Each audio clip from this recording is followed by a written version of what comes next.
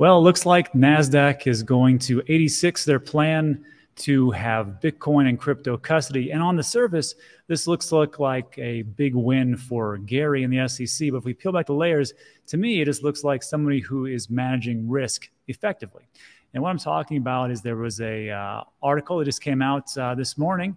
Nasdaq halts plan for crypto custody services due to the U.S. regulatory conditions. And of course, if you just take a look at the title, you think to yourself, there goes Gary, winning again, even though he lost that Ripple case, I think, for the majority of it. But when we peel back the layers again, it says some things different. So this was actually said in March that Nasdaq was putting together infrastructure and regulatory approval for the custodian service. It was actually slated to go live in the second quarter of this year. And of course, we passed all that. CEO Dina Friedman said in an earnings call on Wednesday, which will be today. The firm will, however, aim to continue supporting the digital asset industry in several ways. And this is the part you have to focus in on. It's not just about the titles. I could give you just a title and say, this is what's going on, boo-hoo, or I give you the story behind the story. They say this is including partnerships with potential ETF issuers, which would probably be BlackRock and Fidelity, all the rest of them, as well as providing technology for crypto custody. So on the surface, it looks like, this is just Gary getting his way in the SEC. But in reality, to me, it just looks like someone's like, look, we don't want to deal with all the different headaches. At the end of the day, we just want to be a little bit more comfortable in what we do. And for us, the risk doesn't work out for the reward. And they're just managing the risk, I think, in an effective way. So yes, we lose one more entity that wants to do crypto custody, but it is what it is. And let me know what you think in the comment section where I'm wrong there. And then also, I want to talk to you about tempering expectations. So you're going to see as we get closer to the bull run, which of course I believe starts to kick off around next year, April 2024, when Bitcoin halving. I've talked ad nauseum about the 4-year cycles, but you're going to see stuff like this, and you're like, oh, maybe I should get into this. This was an article just yesterday. 1-inch token hits a 3-month high amid surge in South Korean trading volumes. And when you see stuff like this, you're like, man, I should probably get into that. And I was going to talk about this yesterday, just some things came up, and I was going to show you how I think things were going to go. And this is what happened. First of all, 1inch is a fantastic decentralized exchange. I have no problems with it whatsoever. But if you're just chasing pumps, you're going to get wrecked. And if we take a look at in the last 7 days, it looks pretty good, quite honestly. And here it was the 17th. The 1-inch token itself hit a 56 cents over last week. So right there, you'd be like, hey, maybe I should get into this. But what goes up must come down. Inevitably, when you hear about the pump, it's usually too late, and then down it goes. So I'm not saying that this one can't go up, but just be careful out there, especially with these different articles that are going to hit you with the headlines, and you're like, I got to get in now. If you're going to get in, do it for the fundamentals, for the right reasons, not because you're chasing a 10 or 20% pump, which is idiotic. But what I will say about this, about 1inch, I've used it before as far as a decentralized exchange. It works out really well. They are doing things. And like I've always say, pay attention to the projects that work their A off in the bear, because they will crush it in the bull. And this is from Tangem. This is a cold storage device, which I have ordered. Unfortunately, they are all sold out. So I'm waiting. It's been 4 weeks now. I should get it next week. I'll do a review on it, but it looks very interesting. And if you may notice right here that they've partnered already with Tangem, and it's powered by 1inch. So there's going to be swap functionality as well as a cold storage device. And I think this might be the future. Again, I'll do the review. No, they haven't paid me anything. Yes, I had to buy the thing myself, but I want something a little bit easier. I'm using this Ledger all the time, as well as like Elipal and Arculus. So I'll do the review in a bit, but again, pay attention to those projects that are doing things in the bear. And then lastly, to temper expectations, this video has been making the rounds, and it's Kathy Wood. She's the CEO and I guess CIO of ARK Investment Management. And she came on and she talked about how the bull case for Bitcoin is 1.5 million per coin, or that was the bull case, but she said the base case was like 636,000, somewhere around that number. I need to make myself crystal clear. When I got in 2017, John McAfee said the same thing. He goes, look, it's just math. in a year or so, a very short amount of time, Bitcoin's going to hit $1 million. And I believe that to heart. When you see these types of things, she may be genuine in what she talks about, but she didn't talk about a time frame. Now, I watched the whole clip, maybe before, maybe after she did, but you're going to probably get these little snippets and these headlines like, ooh, 1.5 million. So, when the bull run comes, whatever you want to do, my goals are not your goals. If you want to hold till it gets 1.5 million, or you believe it's going to be the next reserve currency, fantastic, do what you do. But you have to understand that these types of things that are going to come out, they're going to dilute you into what you're thinking of as to how high things can go. Get a little bit of a grip, understand that what goes up must come down. I think we're going to have a fantastic bull run coming up, but as far as 1.5 million or 636,000, the next one, I don't see it happening. I could be wrong. Hope I'm wrong. That'd be awesome, but just temper expectations a little bit better. And then lastly, just wanted to talk about this. And as you may know, I talk about a lot of projects that I own, so I'm super biased. I hope everybody knows that on this channel. I'm not talking about, some crazy, wacky crypto because I don't own it. I own everything. Everything I talk about. And one of these, again, I'm super biased, is Chainlink. And I'm excited about this. I've been dollar cost averaging Chainlink since 2017, buying and selling and so on and so forth, but mostly accumulating the last year and a half or so. So Chainlink just came out and said they're going to do cross-chain interoperability protocol. They've launched on Avalanche, Ethereum, Optimism, and Polygon mainnets. To me, I think this is the future. It's not just one chain. We all have to combine those things and get the best of all the worlds combined. So first of all, you want to ask yourself, what the heck is Chainlink? If you don't know, Chainlink is an oracle. So blockchain is fantastic, but it's really bad at pulling outside real-world data into the blockchain, and that's what Chainlink actually does. And I've been following this for quite some time, and they've got connections a lot of different places, one of those also being Swift Network and stuff like that. I get it.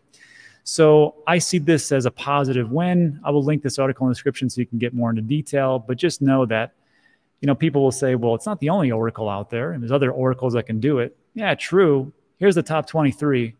And you can see that Chainlink is far and away, as far as market cap, 3.7 billion. It doesn't mean Band can't beat it at some point. API 13 or Nest or DI, I don't know what these are. Quite honestly, I don't own them, so that's it. I mean, one of these may actually end up dethroning Chainlink at some point, but I don't know. One thing I will like to direct your attention to is sector dominance. As far as oracles go, I mean, L1s, L2s, pretty big. Gaming, pretty big. Sector dominance right now, 0.34%. I'm not going to give you financial advice. I'm not your dad. But I'm just saying, maybe you want to take a look at this oracle section here. Maybe it could be a pretty big thing. And lastly, people will always point to it, but Rob, you understand, Chainlink's owned by a bunch of whales. Oh, really? Well, actually, you're right. And there's a great website, Into the Block. I'll throw a link in there. It's not an affiliate link, it's just a link. And I can take a look at the ownership as far as on-chain analysis of who owns what and how concentrated it actually is. And what I like about this, if you just click on any crypto, you can see what the whales are, which are a very low percentage here for Bitcoin. Investors only own about 9.5%, or they have 1.85 million Bitcoin. But the majority is in the hands of retail. So this is quite decentralized, and I think this is the gold standard for ownership, decentralizing things to where it's not concentrated in whales. How does Chainlink look? Not great, but not too bad. Number of whales, you got 55%. 55% of Chainlink is in the hands of 21 wallets. Now, those could be exchanges, just so you know. Now, investors hold a little more. 68 investors or wallets, they own 15%, and the rest is retail, which is only at 28%. So yes, whales do own a lot, but what about the other ones, Rob? Great question. Ethereum, whales, you got 5. They own 28%, almost a third, 5 people. And again, they can also be exchanged as well. 71 for investors, but retail, pretty good, 57%. Not too bad. How about Cardano? It's looking pretty good, actually. There's 3 whales that own 10%. Number of investors, 140. Retail owns the majority. Actually, this is really good. I didn't actually realize it was this well. ADA, looking pretty fantastic. Also, if you want to stake your ADA, we've got a stake pool called DNews, link in the description. How about Dogecoin? Not good. You got 10 whales that own almost 50%. 68 own 20%. And retail, it's picking up a little bit, 34%. How about Polygon? Another one of my holds. Not looking too good, Rob. You got 9 whales, 68%, 17% in 83, and unfortunately, retail is only 14%. How about Avalanche? Avalanche, you got 23 wallets owning almost 50%, same thing. 108 own 30%, and retail is only at 22%. How about Uniswap? It's the centralized protocol. It should be pretty good, huh? Not so fast. 10 whales on roughly 50%. Again, could be exchanges, but you know there's a bunch of whales there.